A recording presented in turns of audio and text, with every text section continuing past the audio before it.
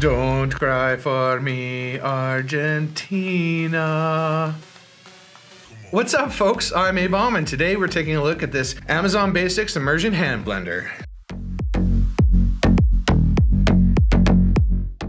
We picked this up on Amazon, and the link is in the description below if you wanted to pick one up for yourself. I have quite a few years experience working in kitchens, and I've used a ton of hand blenders of all makes and models. Some are cheap, some break, and some only last a week, and that's such a waste of money. Personally, I'm tired of always having to use my blender to puree soups, sauces, and who likes cleaning a blender? Not this guy. Plus, transferring hot liquids and sauces into a blender is danger pay. So I thought it was finally time to get a hand blender. I picked this model based on the price alone, and man, was I happily surprised. This Amazon Basics hand blender is actually pretty sweet. It doesn't seem cheaply made and even comes with an additional feature that I've never seen before. This hand blender comes with a power on switch, a turbo button which turns this thing into a jet engine. In the past, every hand blender I've ever used comes with set speed settings, usually speed 1, speed 2 with a turbo button. The coolest thing is that it has this speed knob on the very top, and I love this feature a lot. The speed knob allows you to find the perfect speed and rhythm to whatever you're blending up. It's actually really awesome. And if you don't have enough power on maximum, then you can engage the turbo mode to enter another universe inside your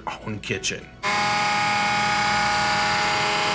Honestly, I love this Amazon Basics hand blender, and I couldn't be happier considering honestly how little I paid. The hand blender model we picked up is just your basic version, so just this. I also saw on Amazon that for a few dollars more, you can get 3 additional attachments. There's a whisk attachment, a beaker, and a chopper. And honestly, that's a heck of a deal. Definitely worth it in my opinion to pick those up. So that'll do it for this review. Please like this video if you liked it, and also don't forget to subscribe because I don't want you to miss any of our upcoming reviews. I'm ABomb, and thanks for watching.